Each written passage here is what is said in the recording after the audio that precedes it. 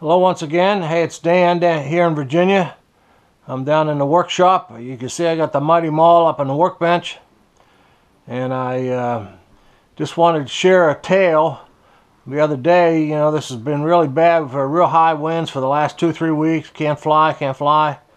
The other day, we got one break, last Thursday. The winds came down, it was sunny, it was 50 degrees. The winds were only 4 or 5 miles an hour at the field. It's perfect. So I was flying along with the Mighty Maul, and I was on my third battery, I guess. And I come in for a landing, and wouldn't you know it, I had the perfectly timed aileron failure. Could not believe it. I come down. As soon as the plane touched down, I thought something kicked up out of the field. Didn't know what it was.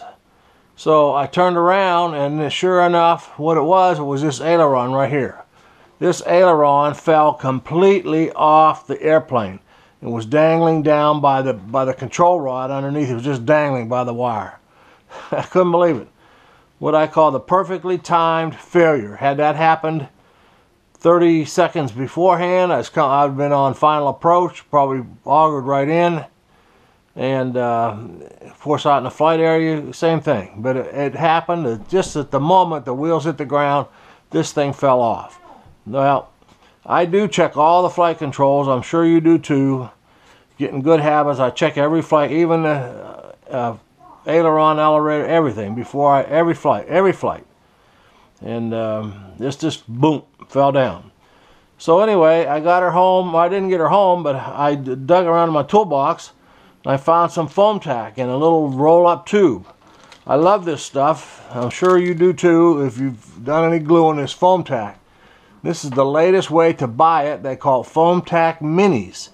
It comes in a little tube. In fact, they call it, I see right here, called the Field Pack. They get 6 of them or so. I've got a couple I've used already, but this, a little tube, doesn't look like much. That's 0.17 fluid ounces of Foam Tac.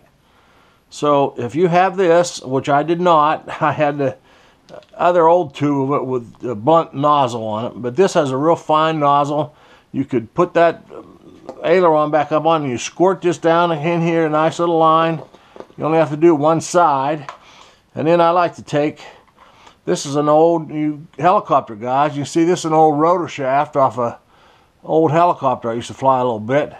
I've saved it because it's a nice stiff shaft. I've got a couple of them, and you take it and you put it down in here and you drag it across the Foam Tac, drag it across, roll it as you go, and there you go. I went and make sure it's sticking a little bit, tacking up, and I went and ate lunch. Took me 20 minutes, came back and kept on flying.